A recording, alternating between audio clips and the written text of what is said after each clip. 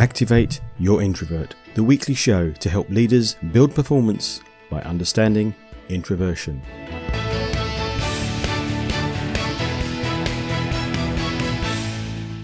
In this week's show, thinking about time management, if you've got the time, a discussion with Claire Kumar.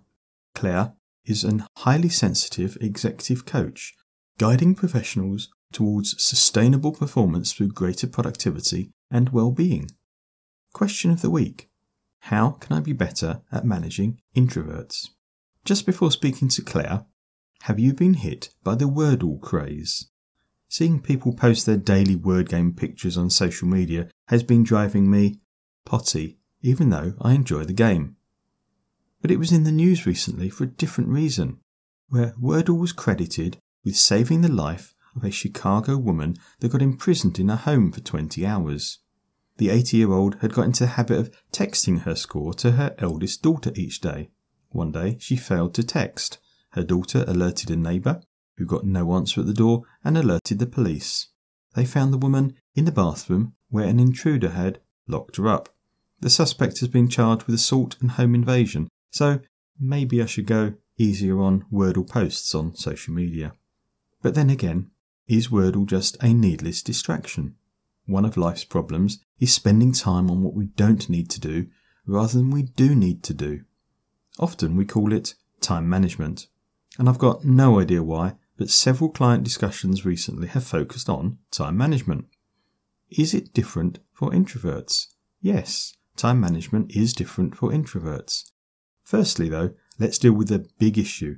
Time management is impossible. You cannot manage time, so save yourself the time and don't bother. You can only manage yourself.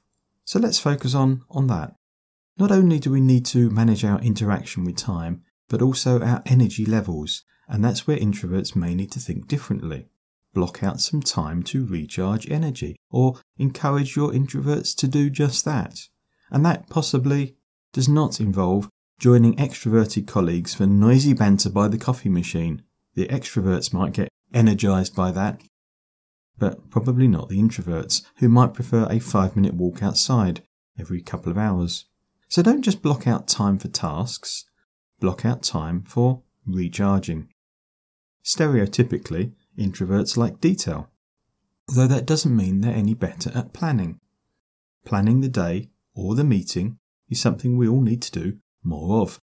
Saying no is one of the big self-management things when it comes to getting things done on time. Many people take on too much, so say no politely in view of your priorities and provide an alternative where possible. Maybe a to-don't list is the most appropriate thing for you to consider this week. And my other favourite tip is having a resume plan. When you're interrupted mid-task, and don't even start me on multitasking, create a resume plan. A couple of sentences about where you were, what you were about to do next, and what you were struggling with. Then, when you've dealt with the interruption, the resume plan will help you engage more quickly. Finally, of course, as a leader, be aware of how different people in your team think and work. Deeper thinking people, often introverts, will struggle much more with quick questions, where extroverts may find the interruption energizing. The theme of being aware of your team members comes out in this week's discussion with Claire as well. So let's go to that now.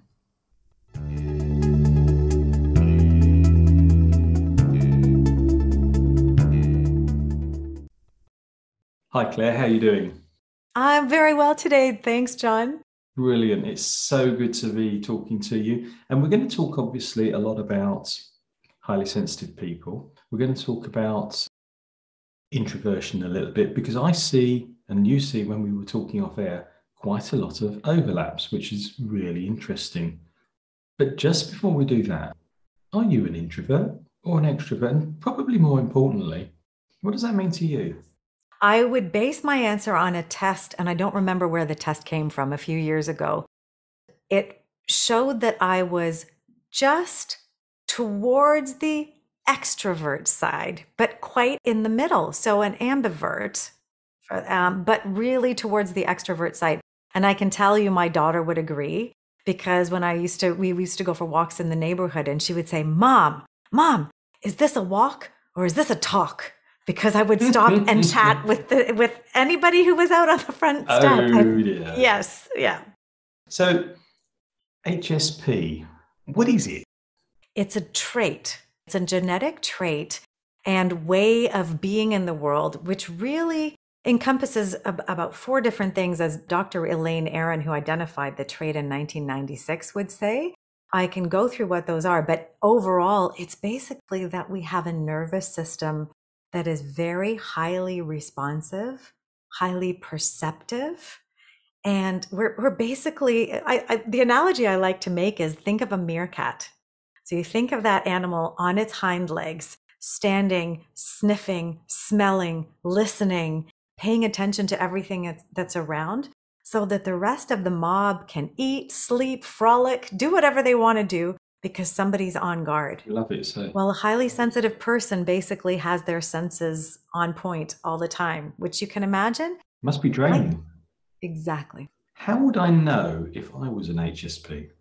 You're sort of bouncing off Elaine Aron's DOES model, which is depth of processing. So we deeply think about things, which can be great, or it can be analysis paralysis if we get stuck. So depth of processing, overstimulation, which to your point can be exhausting because we're picking up so much. Empathy and emotional reactivity are 2 parts of her E. And then S is sensitivity to stimuli. And if I think I would just say it's easy to remember as SEED. You've got this seed within you. And if I can switch the acronym now, SEED, think of your sensitivity. E, think of your empathy and your emotional reactivity, because those are 2 powerful and sometimes overdisplayed, really tricky things.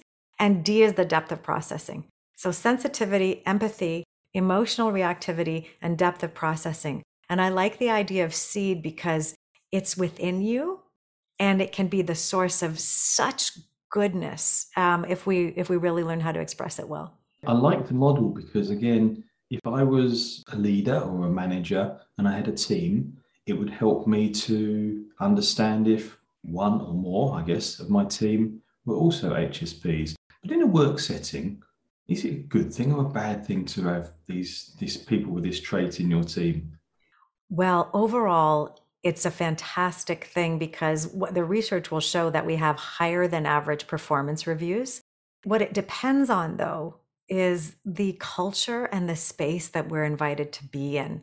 While we have these great performance reviews, we're also the quickest to burn out. So we have to be taken care of. We have to have an environment which is not taxing. So if we think of an open concept office, and you think of somebody whose nervous system is picking up on everything and is going to be exhausted, you better complement that with some rest spaces, some quiet places where someone could go.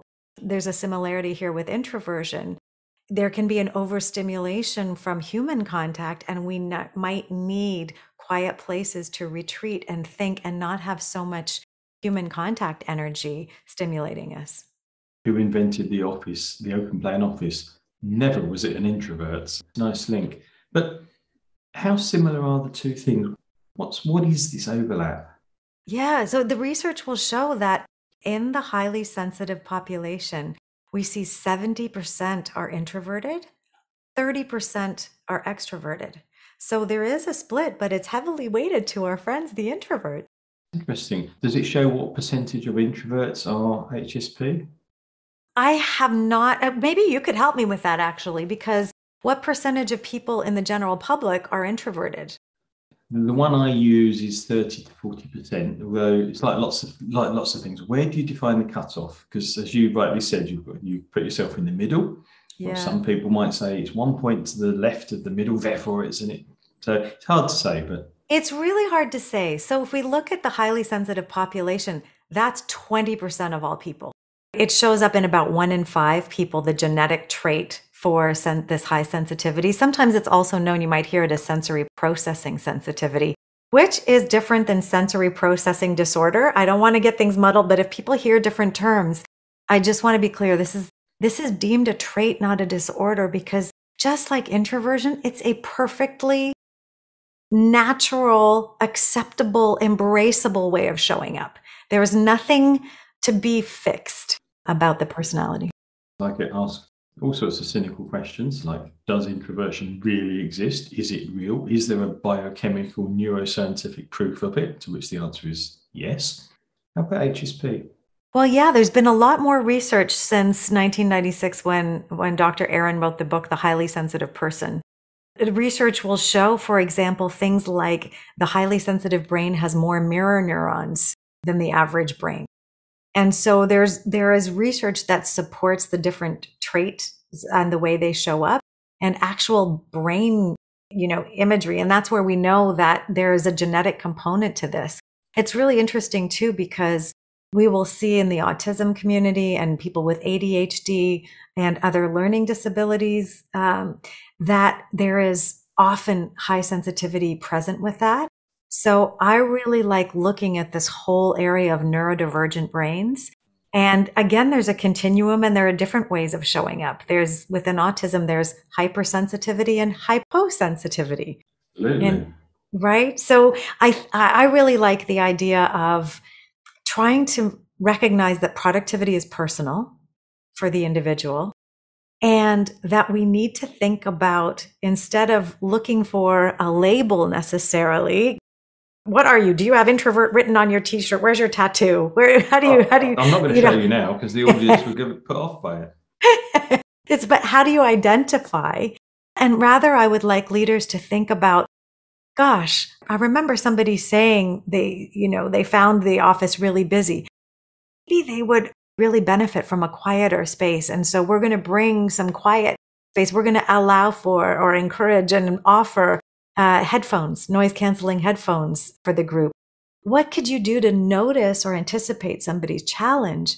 And instead of looking for a label, which is, as we were discussing, kind of hard to know even within a label where somebody falls, but to offer some suggestions and make room for different ways of working and different spaces for working, which really supports someone's productivity.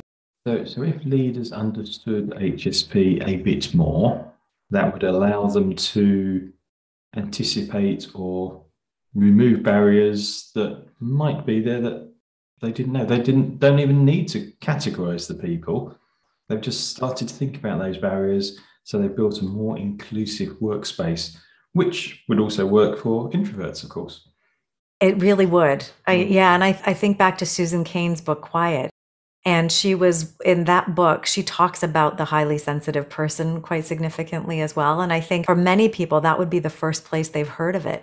So I'm on a mission to really invite this more tender world, because I think our busy, loud, attention-seeking world has really favored the extroverts and the people who are not sensitive for their environment, but it's exhausting, right? So how can we invite a more tender world? The world's been designed to get the best from the most amongst us, but really what we want to do is create an environment that invites the most from some of the best minds, and we've been marginalizing those.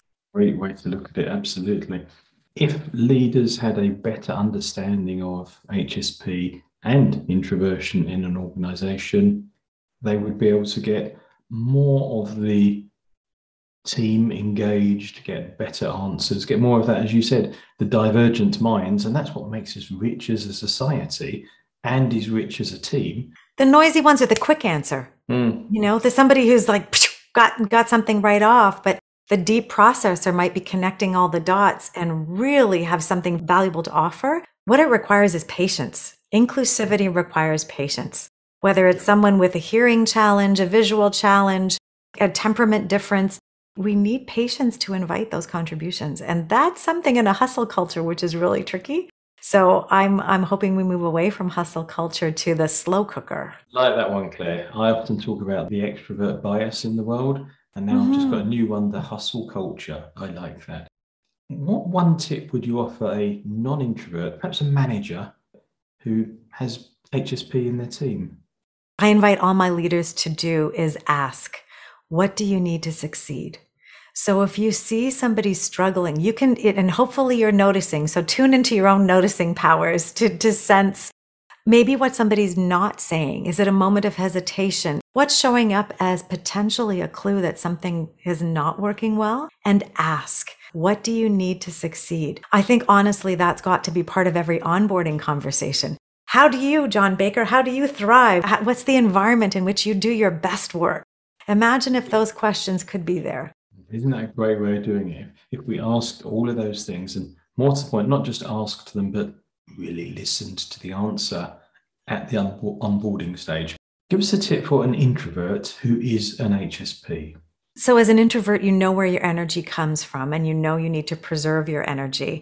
As an HSP, if you're not familiar with the trait in depth, it's really worth learning about those seed qualities and to step into your superpower of great noticing, great thinking, high empathy, and to manage some of that emotional reactivity potential. One example is people might notice that they're easily triggered and they might feel really on the cusp of unleashing their thoughts. So to build some skill, and there's a process I have for this too, where we're noticing what we're feeling and moving towards nurturing a really productive response.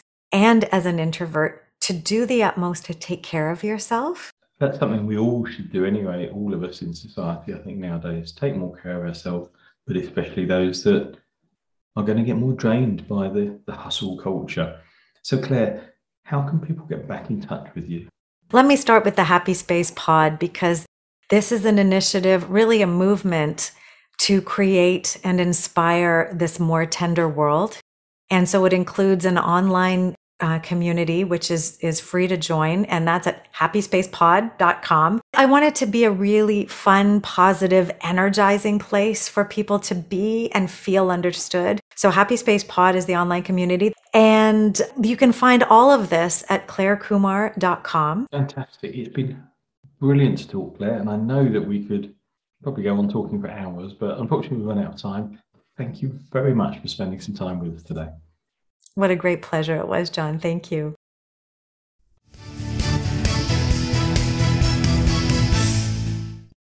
What would you like to know about introversion in business? This week's question comes from Andrea, who asked, how can I be better at managing introverts? Thank you, Andrea. It's something I cover every week, but let's go for the skinny. Here's my quick top 2. Understand the benefits of engaging each member of your team. That's not just about the introverts, although they're often the misunderstood ones. If you don't focus on the benefits of an action, you're less likely to go through with the actions. Number 2, create an environment where different communication styles are respected. That may be too large an item for a quick action, but the first step towards it is not. Give everybody in your team the space to answer. Don't answer for them, and don't let somebody else do so. If somebody doesn't get allowed the space to answer, you're training them that their answer isn't wanted, and that leads to disengagement. And number 3, generalized action plans are great. Even better is showing you understand and asking them how you can help. So ask. I know that sometimes I jump in too quickly, or other extroverted weakness of your choice. I'd love you to help me overcome it, as I know your different style could really complement mine. I hope that helped, Andrea. What question would you like answered on the show? Whether you want to be on the show or just have your question answered like Andrea, go to activateyourintrovert.co.uk. There's a box there to ask a question. You could also follow on Facebook and discuss the answers at the show's page. Activate Your Introvert. I'm John Baker. Thank you for listening. I hope you found it useful. There's a new episode every Thursday at activateyourintrovert.co.uk and your favourite podcast provider.